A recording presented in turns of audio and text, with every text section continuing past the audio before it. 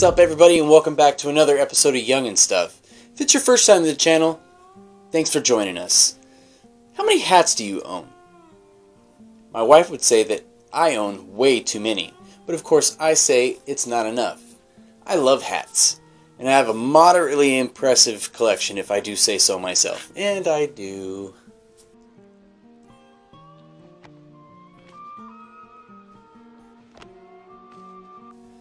But how long have we been wearing hats?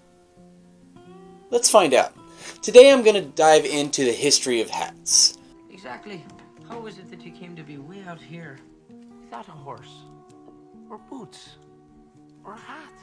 But before I do, if you like origin stories and little known fun facts and sometimes other stuff, then you're in the right place because that's what I do. So hit the like button and subscribe to my channel, and while you're there, ring the bell for notifications so you get updates on all future episodes.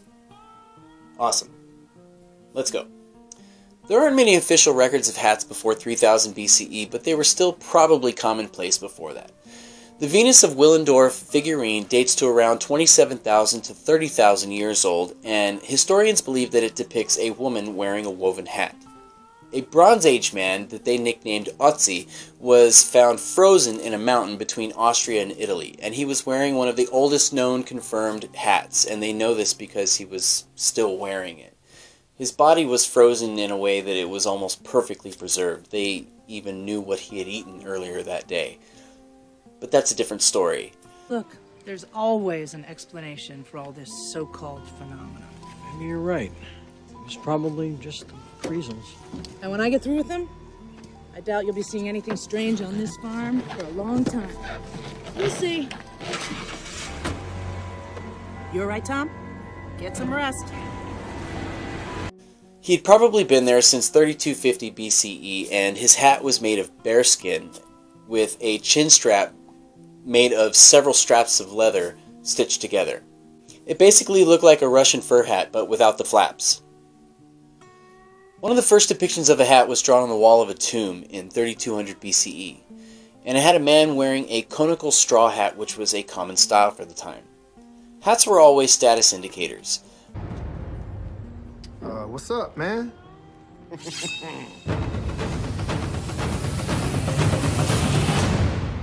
have something to say? Only the best materials were used to make hats for the wealthy, but in the military, your cover may denote a branch of service, or your rank or regiment. Police typically wore peaked caps or brimmed hats like the Highway Patrol or State Troopers or even the Canadian Mounties. Well, for getting to wear such cute mount me hats. As far as status goes, the tallness of a hat said a lot as well. If a servant or a person of lowly status was wearing a tall hat, it likely wasn't as tall as the hat of a person who actually had status. A person in charge in the old days wore a hat that spoke to his rank or importance.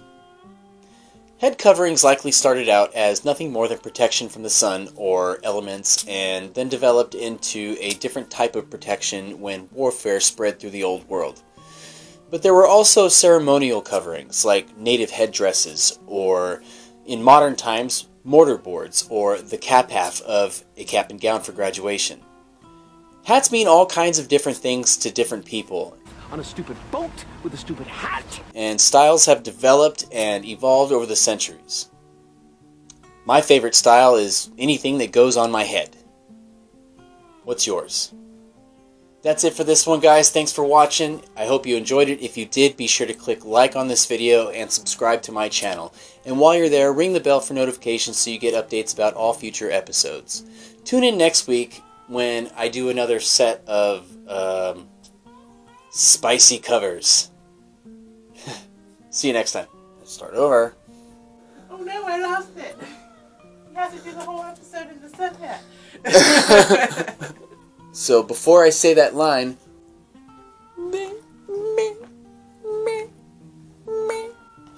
you like my hat? It's a lot of information. I like my hat. Willendorf, you train. You train. Oh, goodness. Dog, don't bark. I think we're alone now. Doesn't seem to be anyone around. What's going on over there? Making all kinds of noise.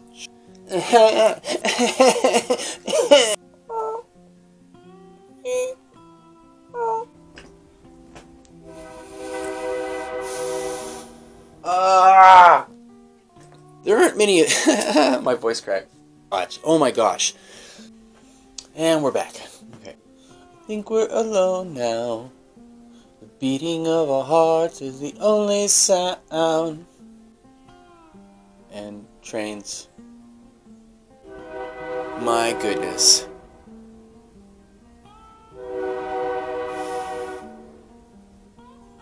I don't know if you can hear that, but another plane is flying overhead. It's like they won't leave me alone today. Planes, trains, and automobiles. Mary Tyler Moore moment.